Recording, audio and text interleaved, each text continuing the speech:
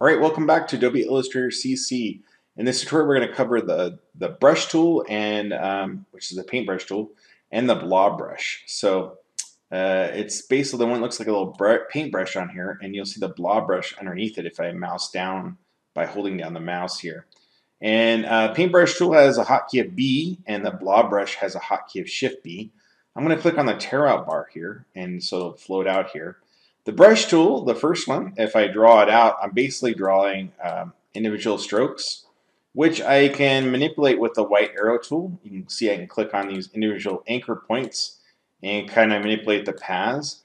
And if I want to swap out the brush, because this is a stroke, I can go to the brush palette here and choose one of these other brushes here in the menu. In fact, I can go to a whole library of different strokes and choose whatever I want.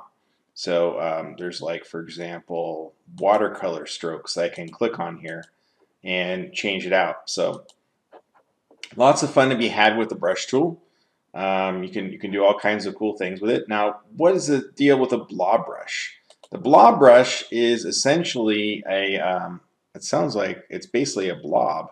So if I basically paint here, I can change the stroke by adjusting the size by using the bracket key, so right bracket, and I can make it a bigger sort of brush size and paint away here.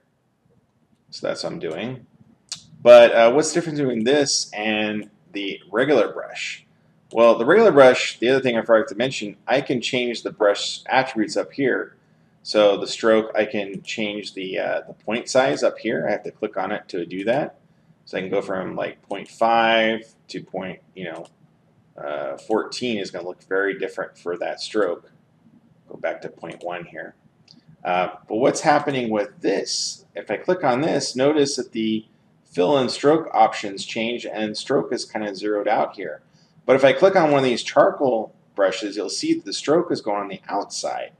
So what's happening here? Let's take a look with the white arrow. If I click on it with the white arrow, you'll see that the points are on the outside. Basically, this is a shape.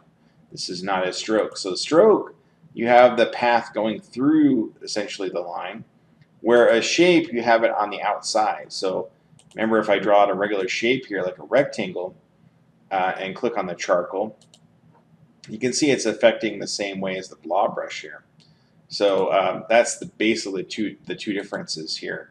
Is that the blob brush, basically, if I swap out any of these, it's going to be on the outside. It's not going to be on the inside. However, I can change the fill on the inside. So if I click on it and pick a different color, it's going to be updated in here in that blob. So just like I can click in here and pick a different color for this shape. So yeah, and then basically, if I use the eraser tool, as long as nothing is selected here, if I click out and then hit Shift E, I can erase, and you'll see that the shape is behaving like the blob brush is behaving like a shape, where it's being redirected and the strokes being redirected around. Where with regular strokes, basically I end up cutting them as I erase across and break them apart.